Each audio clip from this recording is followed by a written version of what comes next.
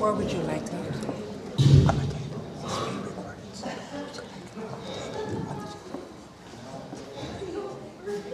As you can see, I walk with a peculiar gait.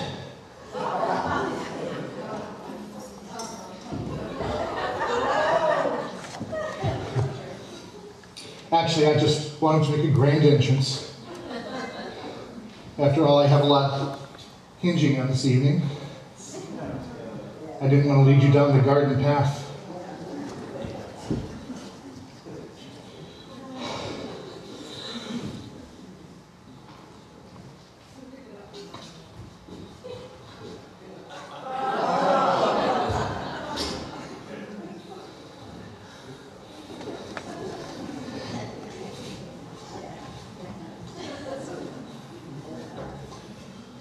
I think it's time to hear some music. Problem is, I'm completely deaf. Never thought I'd hear myself say that. I want to thank everybody for being here tonight. I am here to have fun, to celebrate my birthday in a special sort of way, with lots of special people. And so, before I get into it too far, I want to thank the people who are helping me out. I could not have done it, even down to my landlord, landlords who helped me out dramatically, being able to be here this evening. 2 thumbs up, you guys. In the back, Shirley Suter is helping us with the merchandise table, and I don't know what I would do without her. And then on camera, we have Gary Narwaki, who's the pastor of our church, and Lise Narwaki, who's doing the PowerPoint tonight. Hey, Lise! And then on sound, we have Jeremy Barnhart, a very dear friend of mine. Poor Jeremy. When he and I met, he was really into music and that kind of thing, but he didn't know a lot about the classics, the poor guy. And so I took him out to the ballet. And we were sitting together, and he was watching all the girls dancing around on their tiptoes, and he leans over to me and he says, "Why don't they just get taller girls?"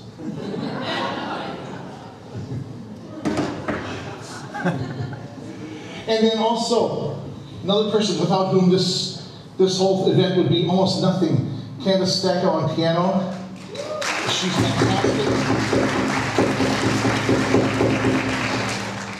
So, my next piece is called Subtraction. Take it away.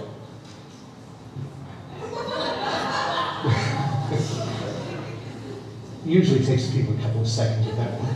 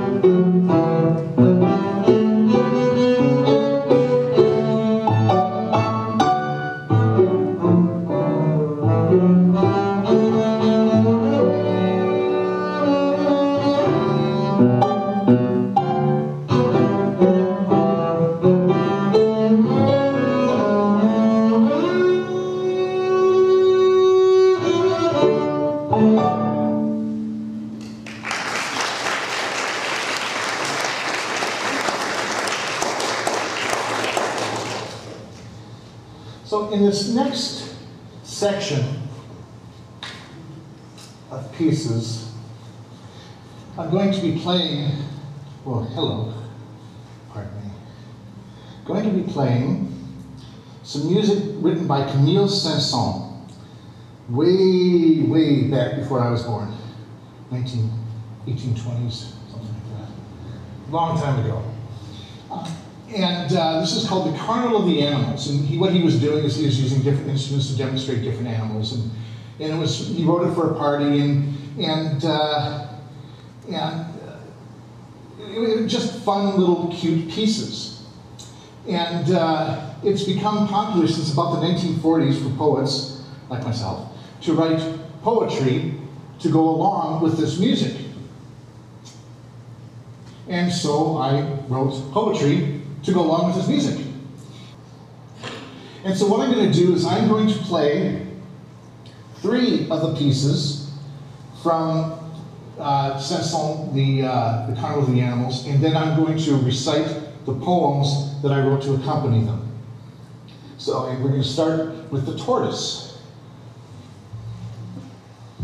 Incidentally, before we get into playing this, the music for the tortoise, Saint-Saëns wanted to demonstrate that the tortoise is a slow animal.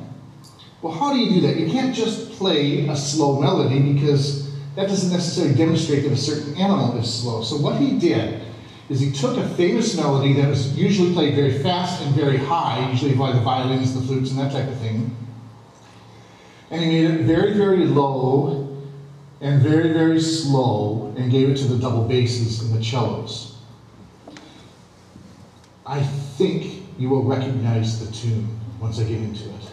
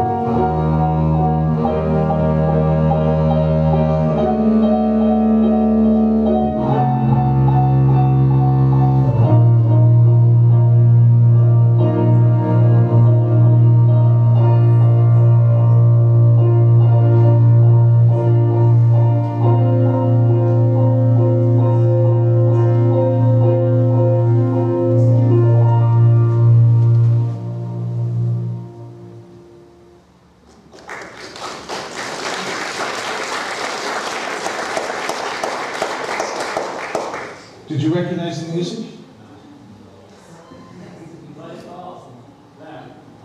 What was it? The can. Can you do the can you do the can you do the da. Say it again? Play it for you. No.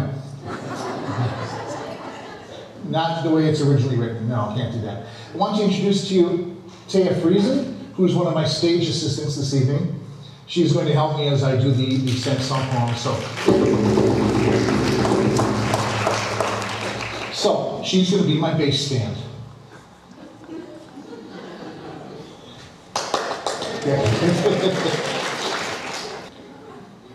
So this is The Tortoise by A.J. Mittendorf.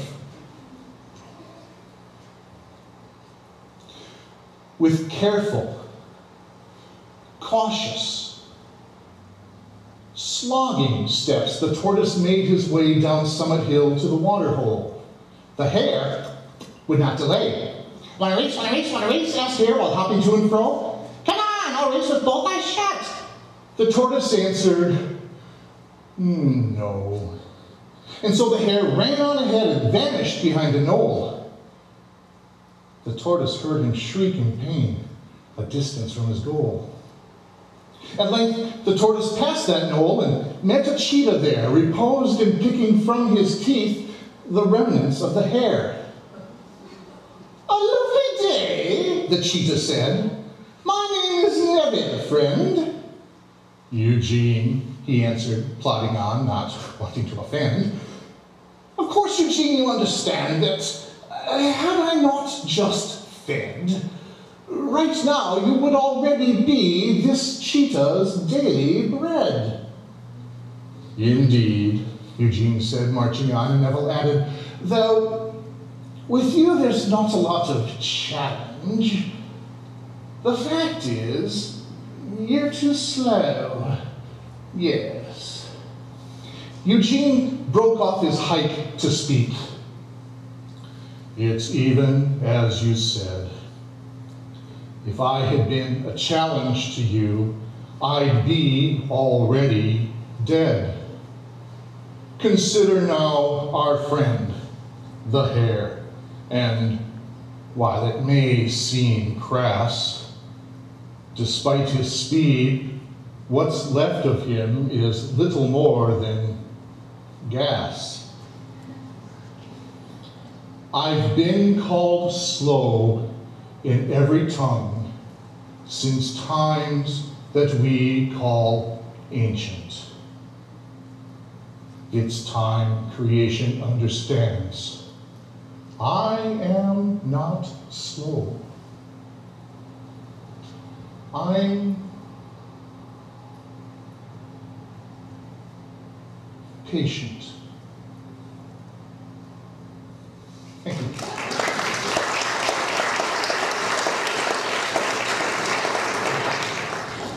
I will never sing that song again as long as I live. The waiting one. Can't remember the name of that comedian, but boy. But that, I mean, when the material's there, you use it, right? The next one is the elephant.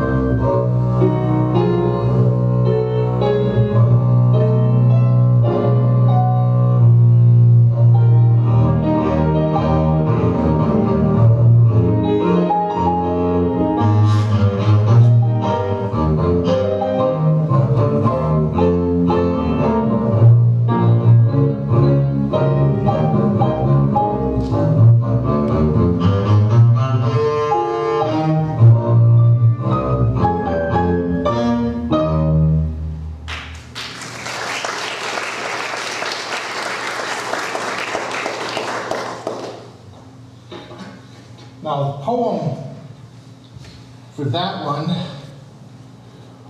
was inspired by the middle part of the music, where you heard the da-dee-da-da-dee-da-da-bum.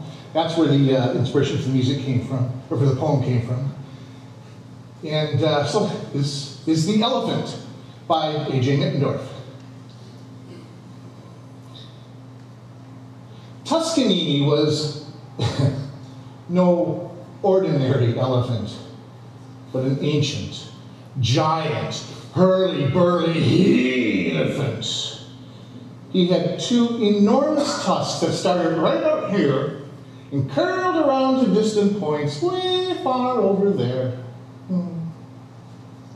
For an elephant, he stood distinguished, proud and grand.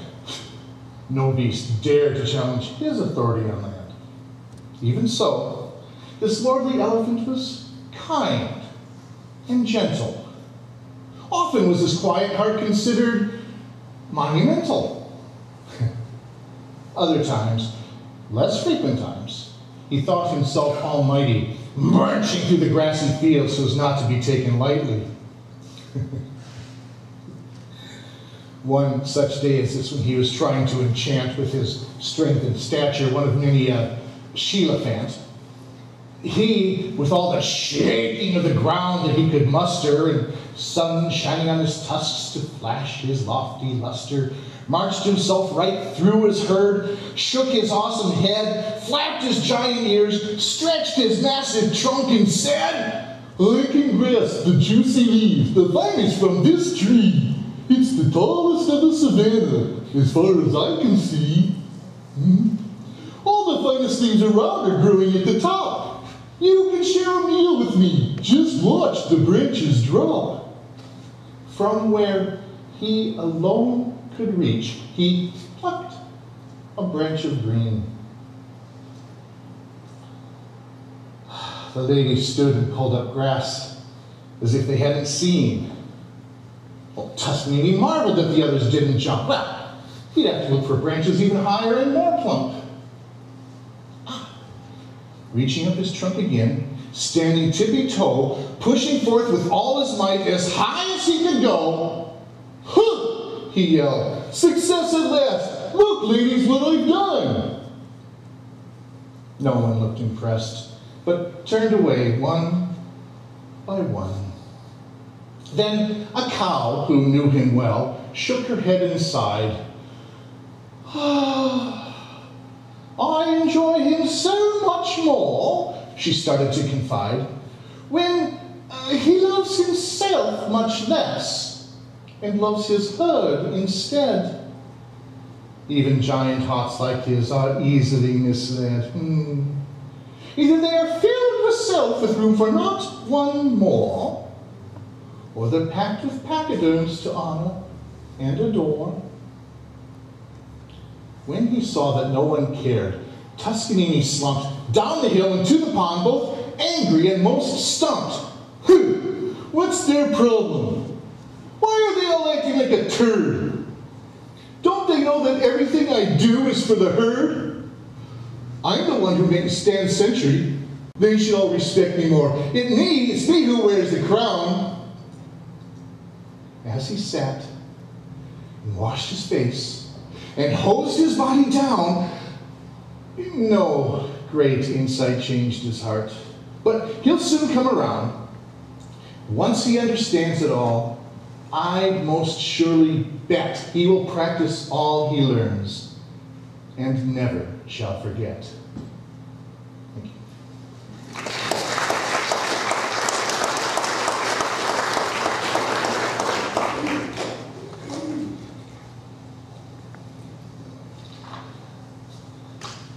That story about the elephant trying to impress a girl reminds me of one of my first dates. I prepared for her a candlelight dinner, so everything was really undercooked.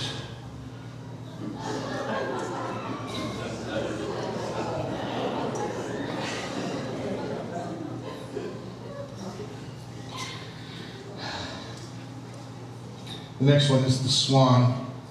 You will recognize this tune. Most people have heard it. It was written originally for cello and 2 pianos, but Candace only has 2 hands, so I got rid of one of the pianos for her.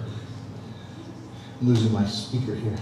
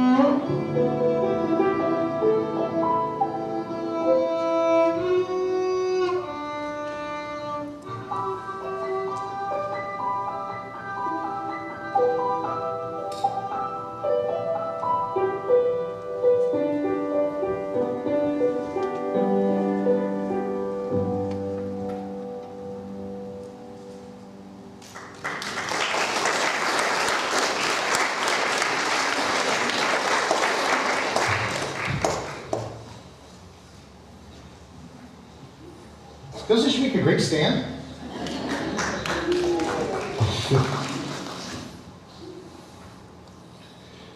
This is the swan. A swan sailed sadly on the lake. He watched his image in the wake of every tiny tear that rolled and dropped.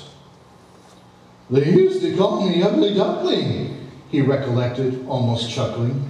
But even in my elegance I flopped. I wish that I could go ashore and walk around in a quick explorer without the others giggling at the sight. When I'm on land, I have deduced, I waddle like I've just been goosed, or like I wear my underwear too tight. But even elephants on land, on all fours even, seem so grand as to inspire fear for just their size. And when they want to, on a whim, those beasts can even take a swim and still look awesome, washing off the flies. As he swam, engrossed in thought, on shore a little boy called out, Mom, see, a silver swan swims on the tide. He looks to me like skaters do when they go skating on the blue. They fold their hands behind them as they glide. How lovely, how serene he seems. How aristocratically he beams. Please, Mama, can I keep him for a pet? I promise I'll take care of him. I'll take him for a daily swim, clean every mess he makes and not forget. I cross my heart, I'll never lie, or wash my face with fresh cow pie. His mom made no excuse, but answered, no! Aw, think how all my friends would fawn if I came home with a new pet swan. I'd have the greatest pet of all to show. The swan, though, never raised his chin to look around or listen in, but if he had, it might have changed his heart to hear his praises from a boy who took such beauty in with joy, who fancied himself viewing living art.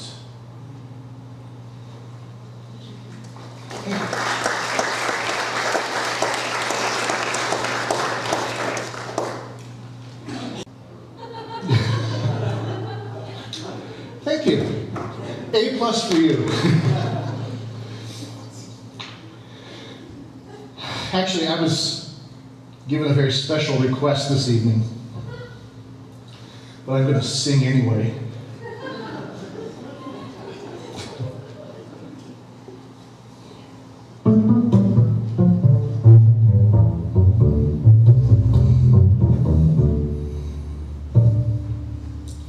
La la la la la la la la. Hey, Mr. Joplin, we're singing your song. La la la la la la la la.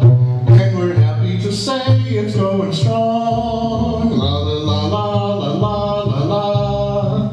Today the Shag and the Charleston are gone. So's the varsity drag, but like the maple leaf rag, the entertainer goes on and goes on. Back in the olden days, they called them golden days, way before the birth of rock and roll, there was a music man who had piano hands and lots of syncopation in his soul. They came from miles around, from every state and town.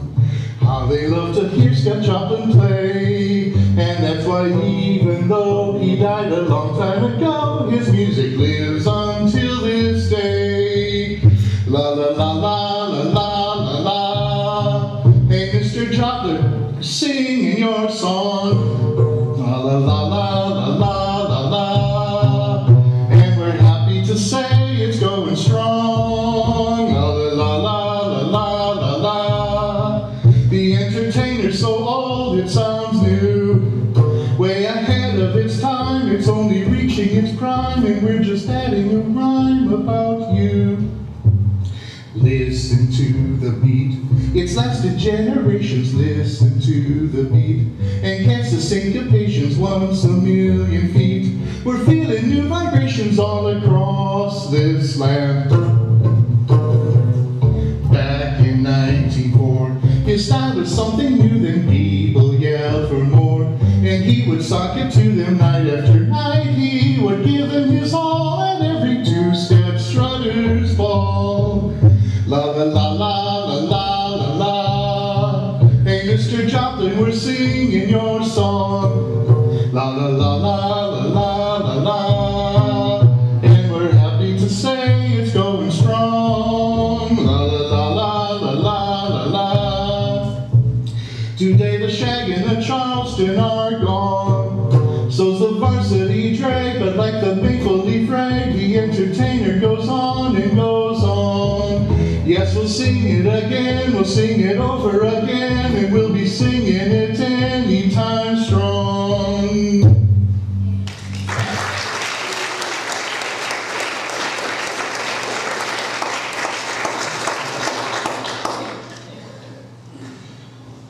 So, just a second here. Let me set some grace down.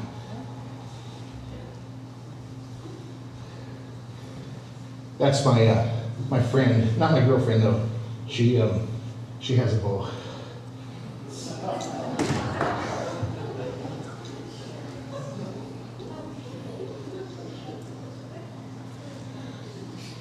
Live for the laughter, these jokes cost me a lot of money. Okay, Robert W. Service, Canadian poet, late 1800s, I believe. I actually don't know his actual years. But he had a real gift for capturing the essence of that area of the world that he lived in, which was the Yukon and the northern provinces and territories. Anyway. So this is the cremation of Sam McGee.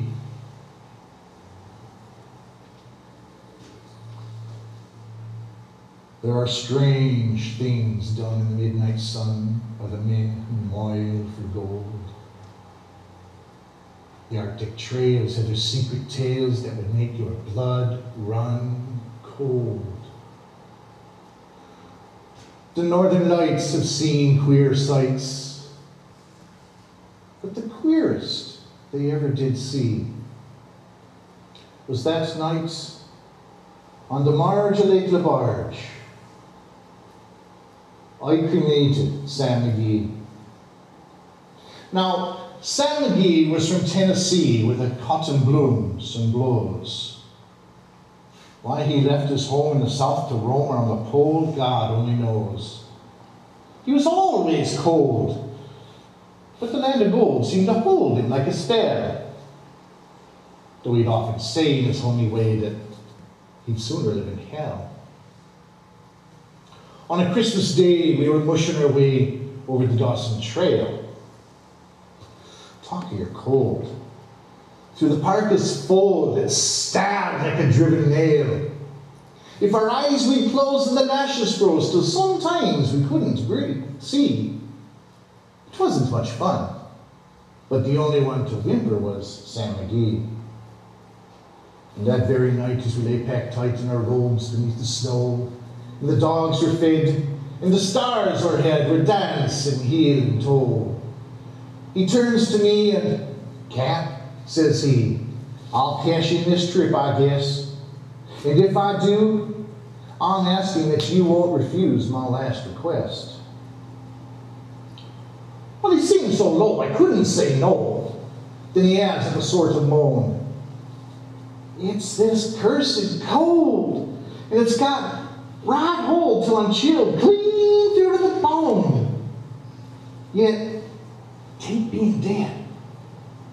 It's my awful dread of the icy grave that pains. So I want you to swear that, foul or fair, you cremate my last remains." Well, the pals asked me as a thing to heed, so I swore I would not fail. And we started on at the streak of dawn, but God, he was ghastly pale. He crouched on his sleigh and he raved all day of his home in Tennessee. And before nightfall, a corpse was all that was left of Sam McGee. There wasn't a breath in that land of death, so I hurried, horror-driven, with the corpse half hid that I couldn't get rid because of a promise given. It was lashed to the sleigh and it seemed to say, Ye may tax your brawn and brains, but ye promise true. And it's up to you to cremate these last remains. The promise made is a debt unpaid, and the trail is its own staring cold. In the days to come, though me lips were dumb in me heart, how I cursed that load. In the long, long night by the lone firelight, the huskies round in a ring howled out their woes to the homeless snows. Oh God, how I loathed the thing. And every day that quiet clay seemed to heavy and heavier grow. But on I went, though the dogs were spent, the grub was getting low. The trail was bad and I felt half mad, but I swore I would not give in.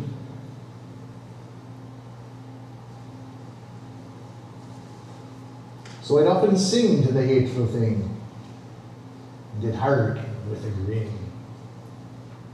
Till I came to the marge, I laid the barge, and a derelict there lay. It was jammed in the ice, and I saw in a trice it was called the Alice May. Well, I looked at it and I thought a bit, and I looked at me frozen chum. Then, here, said I with a sudden cry, is me crematorium. Some planks I tore from the cabin floor and I lit the boiler fire. Some coal I found that was lying around and I heaped the fuel higher. The flames just soared and the furnace roared. Such a blaze you seldom see. Then I burrowed a hole in the glowing coal and I stuffed in Sam McGee. Then I made a hike, for I didn't like to hear him sizzle so. And the heavens scowled, and the huskies howled, and the wind began to blow. It was icy cold, but the hot sweat rolled down my cheek, and I don't know why. And the greasy smoke in the inky cloak went streaking down the sky.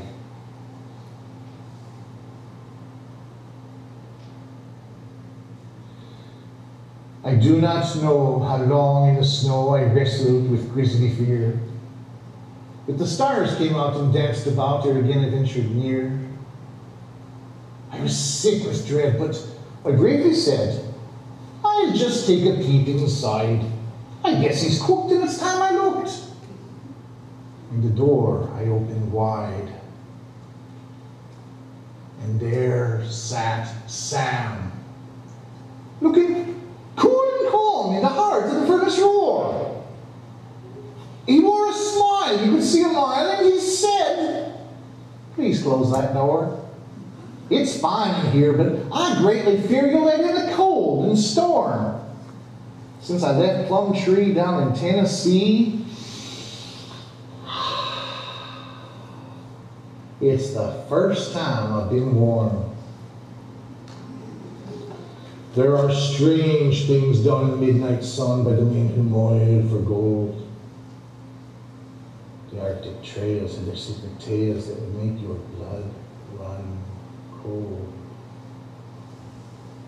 The northern lights had seen queer sights, but the queerest they ever did see was that night on the marge of Lake the Barge. I cremated Sam McGee. Thank you.